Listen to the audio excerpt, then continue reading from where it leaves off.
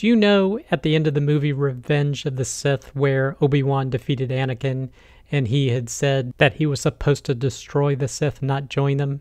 Reading this first blog post gives me memories of that. But I hope you, your friends, family, and coworkers continue to do well. So our first piece of content is the collation versioning problem with ICU 73. This is from PostgreSQL.verite.pro. And the reason why I said this reminded me of Revenge of the Sith is because the ICU collations were supposed to deliver us from issues with glibc changing when we upgraded operating systems. So this was supposed to be a way to prevent collation changes from breaking our indexes and potentially corrupting our data.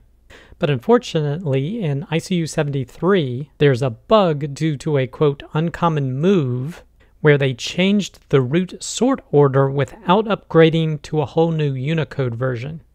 So of course, this can break sorting in Postgres, and some warnings that Postgres has set up to detect this, they're counting on these version number changes to put warnings in the logs that, hey, something has changed. Like for example, right after connecting, it does a warning, database, whatever the database name, has a collation version mismatch. Or when you're using the collate clause, it says collation, and the collation you're using has a version mismatch. And basically, if you ignore these warnings, you can end up with data corruption, as he says there, silent data corruption. Now, he shows an example of what can happen. So, for example, in ICU 72, when you do a sort in this specific way, you can see A and B is ahead of A and 2, but when you sort it in ICU 73, A2 is ahead versus AB. But the versions are exactly the same, 153.120 and 153.120. So if there's a sort change, these versions should change as well. So that way you know you need to essentially re-index your indexes to avoid any kind of data corruption.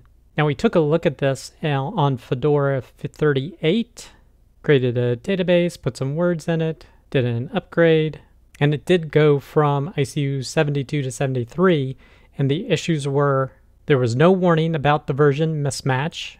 When searching for certain specific existing values within the index, they were not found. When searching for the same specific values without the index, just looking at the heap, they were found. So they were there, but that wasn't reflected in the index due to the collation mismatch. And when checking with the B-tree index checker from AMCheck, a corruption is detected. So he shows all of that here. Now the good news is that ICU 74, so the next version, is at the RC stage, or the release candidate stage, and it should be released in the next few days. So maybe people will never see this upgrade to ICU 73, although it could of course happen. But just know if you're intending to upgrade to ICU 73 or you've already done it, you need to go ahead and do a reindexing. And he also adds at the end here, if you're using bitewise sorts, so a C, a POSIX, a C.UTF-8 for your collation, you shouldn't have to be concerned about these upgrade difficulties. But he says he's going to release a blog post about this in the future. So definitely something to be aware of if you use ICU collations with your Postgres database. Next piece of content, prepared statements in transaction mode for PgBouncer. This is from crunchydata.com. And this follows up on the topic we discussed in last week's Scaling Postgres episode with the release of PgBouncer that supports prepared statements, specifically version 1.21. And he reiterates this release and its importance. Basically, PgBouncer can now support prepared statements in transaction and statement pooling mode. And prepared statements basically means the query only has to be parsed once and the query only has to be planned once. And basically, it can be executed many times at that point. Now, because of this, a lot of the performance improvements you'll see are going to be in the reduction of the planning stage. For example, he did a test here where he joined a table to itself about 14 times. So making the planner do a lot of work to figure out how to run this query. You'll see the planning time is 170 so milliseconds for the planning, even though the execution time was much shorter at, on average, it looks 12 milliseconds or so. But if he prepares this statement and then executes it multiple times, you could see during the first execution it's still around 170 milliseconds for the planning time, but the planning time thereafter is like 0.02 of a millisecond, so super fast. Hardly any work needs to be done. So that's the major benefit of the prepared statements. And he discusses the importance of it working in transaction mode, because that's how most people set up PgBouncer, to be able to maintain more than one connection from your app to a single Postgres server connection. Basically, it allows you to minimize the number of server connections you're using. And how when you're running in transaction pooling mode on the old version, you would get errors like this: error prepared statement does not exist. Whereas after the upgrade to the new version of PgBouncer, you get success and no such error. Now he does mention a caveat we mentioned last week, in that this only supports protocol level prepared statements. It doesn't support SQL level prepared statements. So what you saw above where he was doing a prepare, that wouldn't work. So the library you're using needs to use protocol level statements. But the second caveat that was not mentioned last week is that potential issues with deallocation. So apparently the protocol supports destroying prepared statements, but the library that most people use to connect to Postgres, even if they're using Ruby or Python, usually it's still going through libpq. This library or interface doesn't support preparing closed statements until Postgres 17, which that's a year away. And what he says is, quote, hence, many drivers and programs will resort to doing a manual deallocate. So basically, these libraries will have to be adjusted. And he mentioned he did do a patch to the Perl Postgres library to offer an option to pgskip deallocate. Because without this, apparently, he sometimes got a destroy failed error prepared statement. A reference to it does not exist.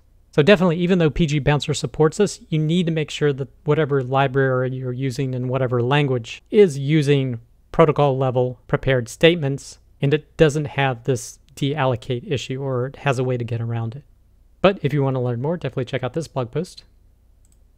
Related to that is PG Analyze's 5 Minutes of Postgres, where they cover this topic as well. PgBouncer 1.21 adds prepared statement support in transaction mode. Next piece of content, versioning data in Postgres, testing a Git-like approach. This is from specfy.io. And he's talking about the desire to do data versioning. And he kind of tried to take it from an approach of how Git works. Now, the first part of the post, he's talking about and explaining how Git works to help you kind of understand what he's going for here. But I'll jump down to the meat of the blog post down here. And what he wants to set up is, say, a post table, so blog posts, and it's associated with a blobs table. So this is where all the versions essentially reside. So if you're going to be updating a post, all the content will be added to this blob, and then you simply change the blob ID reference to that newer version of the blob.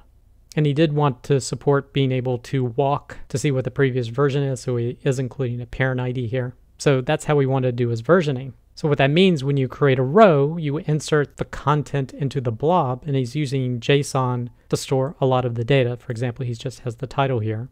Then once you know that blob ID, then you can insert into the post table and use that blob ID to be able to identify which version to use. If you update a row, you essentially insert into that blobs table the new version, and then you update the version that's referenced in the post table using this command here.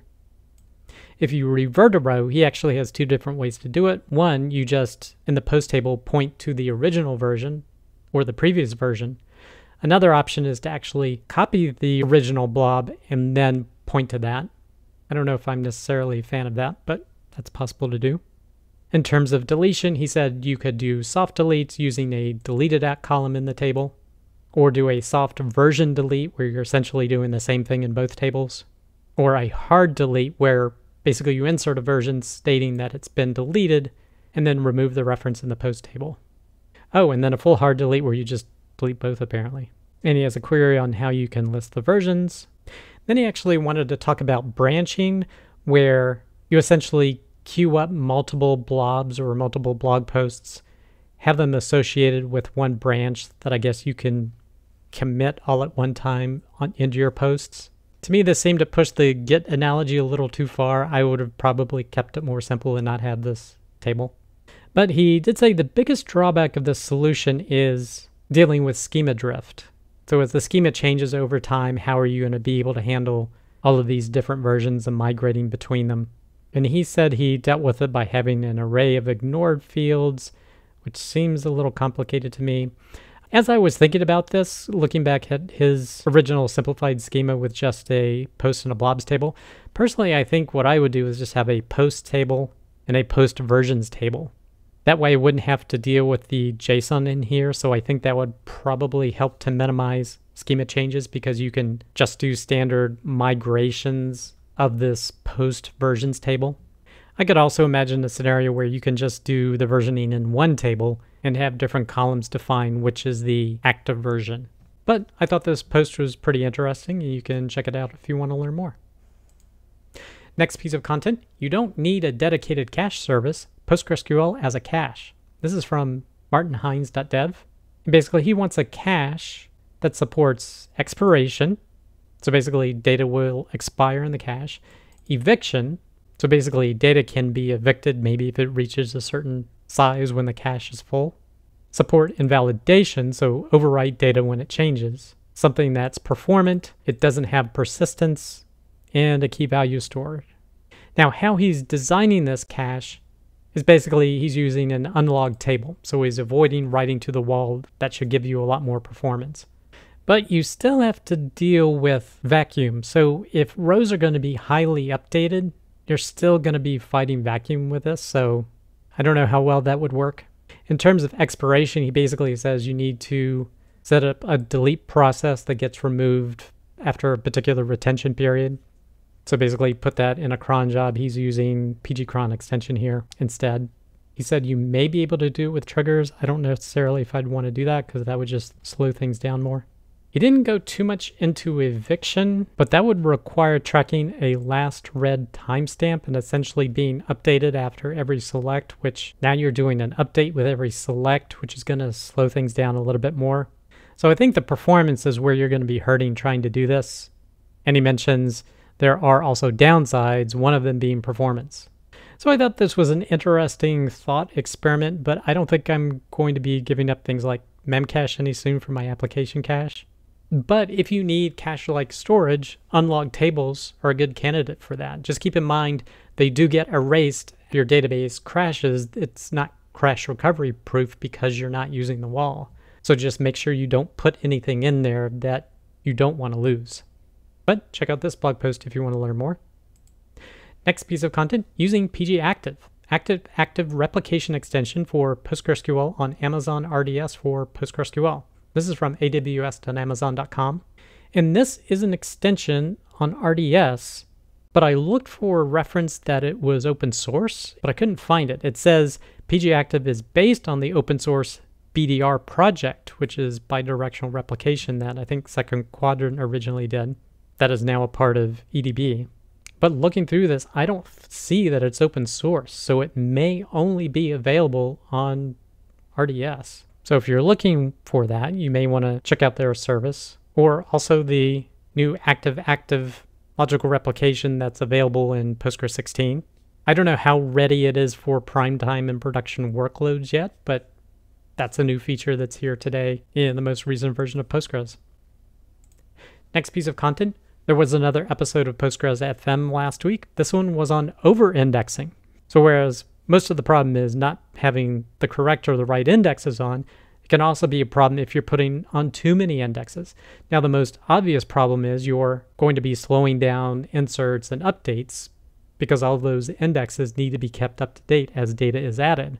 But they also mentioned a few other problems that you can encounter. You could actually slow down selects because of increased planning time. Again, like we saw on the post earlier where someone did 14 joins and how the planning time got really long. Well, the same thing can happen with too many indexes that might be covering the same row, so it has to spend more time planning out what it needs to do. They also discussed the lock manager and how it has I'll call it a magic limit of 16. And once you exceed 16 objects that need to be locked as part of a query, in terms of a shared access lock, you start to slow things down. It's no longer, I think, a fast path query. So you can get to this number of 16 by having too many indexes on a table, or you're joining multiple tables with a lot of indexes, or even having partition table where you're not pruning down to a single partition, but the more partitions you're touching and joining to other tables and having multiple indexes, you could potentially hit that 16 really quickly. Now, they did say most of the time you're not going to see this because you actually have to have lock contention with the same query being run many, many, many times. And a lot of the frequent queries aren't going to be all these complex joins happening at the same time. But it's just something to be aware of and to, again, keep your indexes set at the appropriate amount for your workloads. But I found this to be a great episode. You can listen to it down here, or you can check out their YouTube video here. Next piece of content, Anonymized dump of your Postgres data. This is from tembo.io. And they're talking about using the PgCrypto extension along with the PostgreSQL Anonymizer extension to anonymize your data that resides in Postgres. Now, the scenario they're doing here is they're saying you have a Postgres database with data you want to anonymize, and he wanted to bring it down to a local system, anonymize it, and then you can use it at that point. Personally, what I would do is I'd probably put a separate Postgres instance in the production area, do this process he describes here, anonymize it on that production instance in the secure area, and then download it to a local system. But, talk to your security engineer about that. But once he gets the extension set up in the database, he just loads the data into local database he created, sets up the extension, and defines the columns he wants to anonymize, and then goes ahead and anonymizes the database. So if you're interested in that, you can check out this piece of content. Next piece of content, using psql variables to introspect your script. This is from fluco1978.github.io. And you can use variables in PSQL, and they have the format that looks something like this. You can do a gset to set them, and then you can reference them using the syntax here. So if that's of interest, you can check out this blog post. Next piece of content, human version sort in PostgreSQL revisited. This is from depeche.com. In here, he's talking about ICU Collations, and he wants to be able to sort this sample data in a way a typical human might do it. So basically, he used a syntax down here to set up what he called a human sort, and then applied that collation as part of his query, and now it sorts the way one would expect. So definitely feel free to review this post if you want to understand 100% of what he's doing here to get this collation sort the way he wants it to work. Next piece of content, a quick glance at PG-based backup compression. This is from hygo.ca. He's talking about in newer versions of Postgres, starting from 15, you can now add a compression option and specify whether you want it to happen on the server or the client. And it also can support more than just gzip. Like personally, I really love using zstandard. Now, what this basically does is determine which system has the encryption load. Is it the client or is it the server? So based upon how you want to do your backup, you can define either to have the Postgres server database do it or whatever client you're taking the backup from. And they show an example of it working here. Now, I actually haven't tested this yet, but I wonder if it uses all the cores with an example like zstandard, because I know what I've typically done is taken PG-based backups without using the compressed option, and I pipe it into zstandard or PIGS, which is parallel gzip, to use all the cores of the machine. But if you want to learn more, you can check out this blog post. And the last piece of content, quick overview of PostgreSQL's table access method. This is from hygo.ca. This is just a quick summary of the table access method in Postgres, and this is the interface that's used to define additional ways of storing Postgres data, essentially different storage engines. And it's what, as he says here, OrioleDB is using to develop their custom engine that's trying to do things like support update in place and a redo log. So if you're interested in that, you can check out this blog post. I hope you enjoyed this episode. Be sure to check out scalingpostgres.com to get links for all the content discussed, as well as the audio podcast and transcript of the show. Thanks, and I will see you next week.